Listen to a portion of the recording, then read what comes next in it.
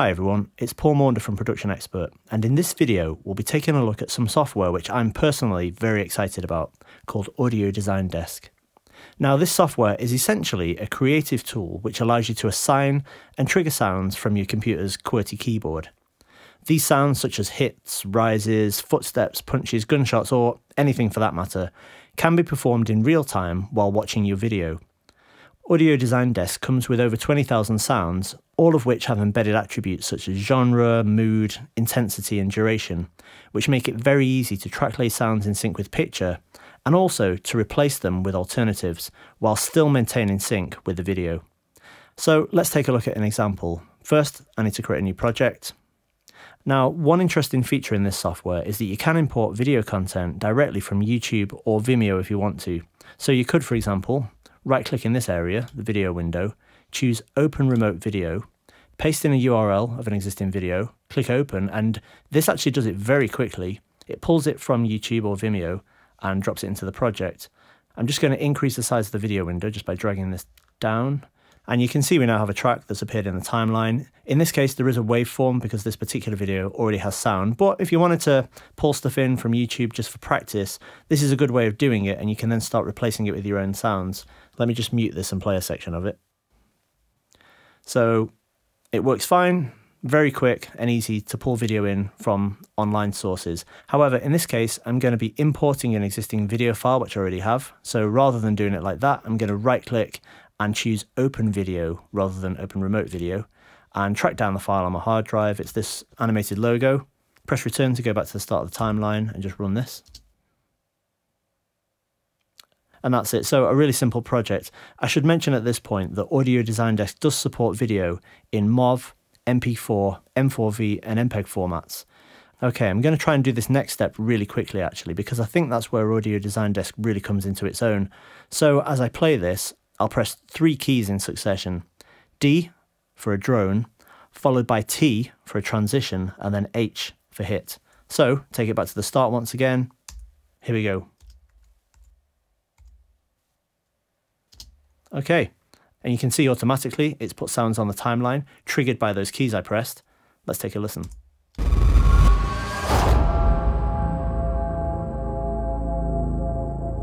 Okay, that's not bad, considering it was done in just a few seconds in real time. Now, I think those sounds actually work quite well, but you might want to swap them, and it's really easy to swap all of them if you want. So I'm going to press Command A to select all of them, and then Command R for replace. And straight away, we've got a whole new composition. Let's see what we have.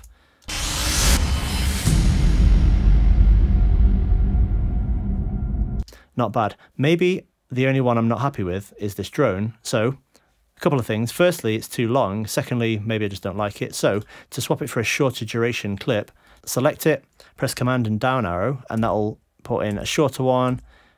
That looks about the right kind of duration. I'm going to take a listen to that.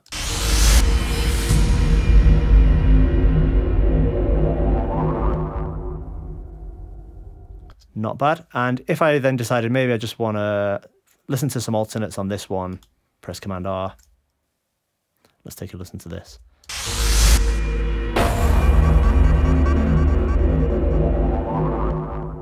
Very quick and easy to do.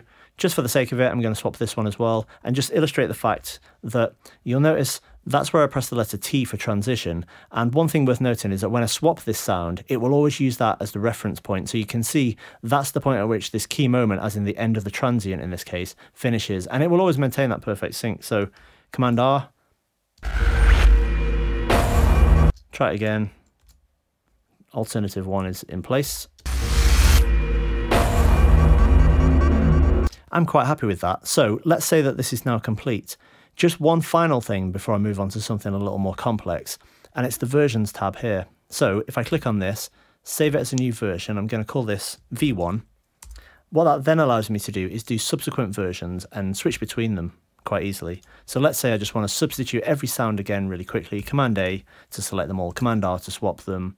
If I was happy with this, save it as a new version, click here, call it V2. And now it's really simple to switch between however many versions you want to work with by just clicking here, choose versions, and then you're back to the previous one. Of course, that was an incredibly simple project, just an animated logo of a few seconds. Now though, I'm going to put it to a bit more of a challenging test with a fight sequence. So I'll just create a new project, right click, open video, find the video file that I need, click open. And this is actually a mock-up of a commercial shot by director Matt Rutledge. He filmed it all on an iPhone in an hour. Let's just take a quick look at part of it before we start adding any sound to it. So we've got two guys walking along, and then one of them attacks the other, and then we've got punches, we've got kicks, we've probably got various different grunt sounds that we want to add in, and we'll probably put some sound design in for this bit as well. Let's take it back to the beginning then, and the first thing I'm going to do is just add a drone. So I'm going to hit D. That one looks longer than I need, so select it, press Command down arrow, maybe that's the right kind of length, and let's just see what we've got. And also, as I go, I'm going to hit R and T at the point where the fight begins. So remember, that's going to trigger a rise and a transition.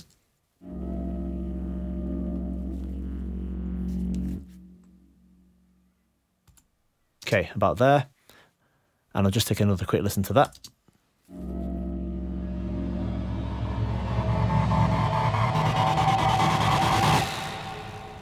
That's quite good. Maybe I also want to add a sound design hit, so I'm just going to take it back to this point just after the rise, and then press H. Let's take a listen to that. Quite good. And now I'm just going to add in a couple more rises, hits, and transitions, specifically during this section or at the end of it here. So there, all three, rise, hit, transition, all in one go.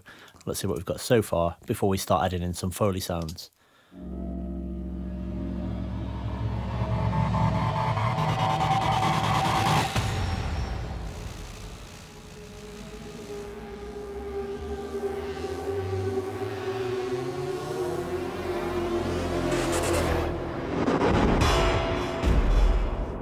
Great. Next, I want to show you a great feature where you can basically assign sounds to keys on your keyboard and trigger them in real time. So first thing to do is go to the search bar. I want to put the footsteps in for this section. So I'm going to choose footsteps. Remember, it comes with 20,000 sounds, so there's quite a few to choose from. Footsteps on concrete, and he's wearing trainers, sneakers. So let's choose, I'll try sneaker 2. Let's take a listen to a couple of these. Okay. They should be fine. So what I'm going to do is right click on one of them, choose assign trigger for footsteps to number 1.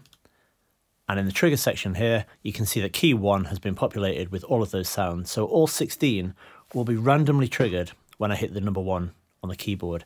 So I'm just going to go back to the sequence, and initially, because he actually takes a step at the very beginning, I'm just going to put that one in before I do the others. So I'm just going to hit 1 there. Now I think I will actually play this slightly slower than real time by hitting the letter L and see what I can do. So I'm just going to start it running and then hit the number 1 to trigger those footstep sounds. Here we go.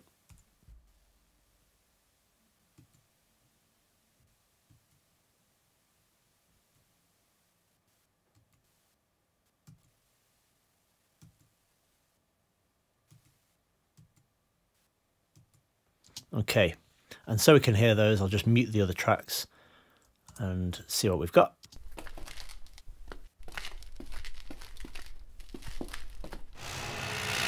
That's quite good so far. Of course, we could refine these quite easily later on. Next, I'm going to go back into the search section, and I'm going to deselect footsteps and actually choose sound effects. And then fighting, we want to add some of these punches and so on. And you can see it's come up with an array of different sounds, all of which can also be assigned to those trigger keys. So I'm going to choose punch, knuckle. Let's take a listen to those.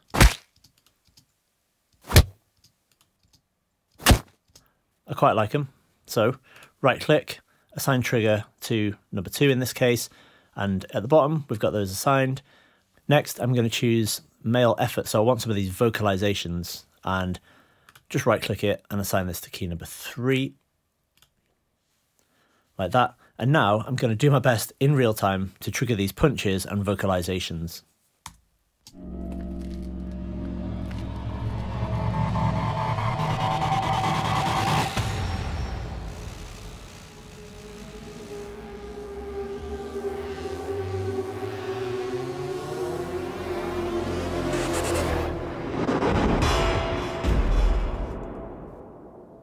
One more, here's the kick. There. Okay, there's all the sounds. Let's play it back one more time. I'll just run it from here.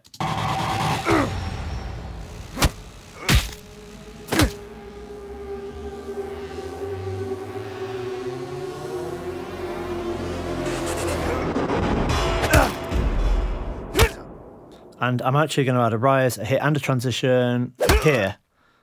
So just by hitting RT and H all together at the same time, and I realise that there is one hit in there that's out of time, but we'll leave it for now and continue.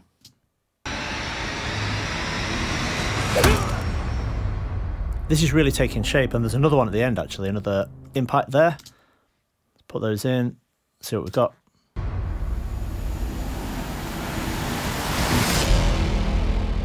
I think we could do with a more forceful hit there, so I'm going to choose this, and over in the Replace tab here, I want to select Intensity 5.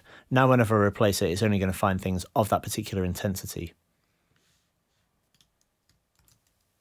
Try that.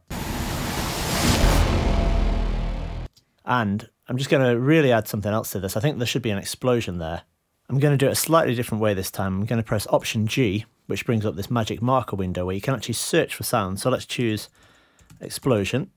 Okay, and it's come up with several results, probably more than I really need. So I might as well narrow it down. I want this to be really impactful. So I'm just going to go with intensity, let's go with 5 again. And it's narrowed it down quite a bit. I'll audition one or two of these. Tell you what, that one's good straight away. So I'm going to hit Command Return. It's added that to the timeline. And this time when I play it back, I've noticed that there's a logo at the end which could do with the transition. So when I get to that, I'll just hit the letter T once again. There. So I think this is probably a good point to take a listen to it overall, see what we've got. Although actually, maybe we should just add some music at the point where the fight starts. So from here, if you hit the letter Z on the keyboard, it comes up with music. Now in this case, it just so happens that it's chosen action.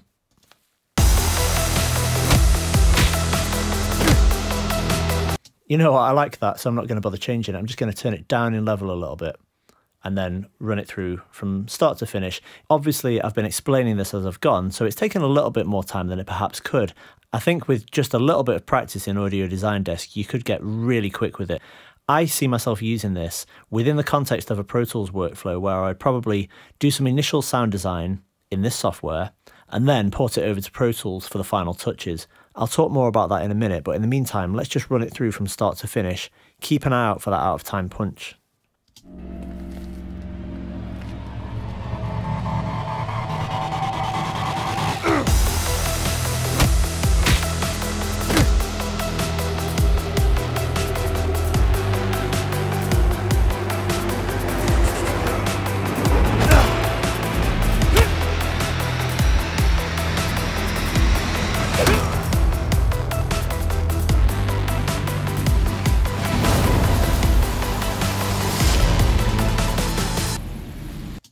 And you know what, I think that music could be a little bit shorter, but I'm quite happy with the piece, so I just want to really time stretch it or time compress it into the space available. So fortunately there is a time stretch tool.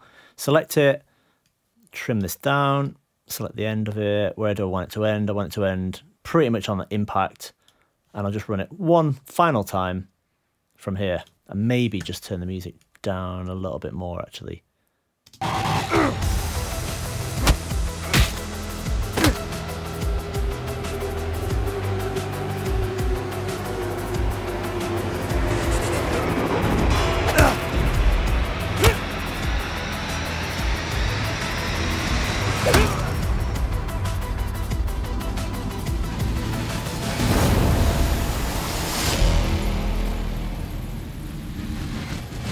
Okay, so there's still some sounds to add there. You know, if I go through it, there's things like the some more of the fight sounds, the sound of him impacting on the metal gate, maybe another footstep there, and just a few other little bits and bobs.